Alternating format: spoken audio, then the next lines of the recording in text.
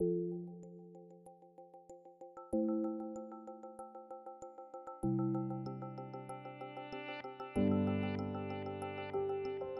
think tumor profiling can be helpful in guiding treatment. It's in its beginning uses here and abroad, and so I think how we're going to apply it to therapy is in its infancy. As much as I can, I encourage patients to do tumor profiling to try to get a better sense of where I can direct patients towards clinical trials.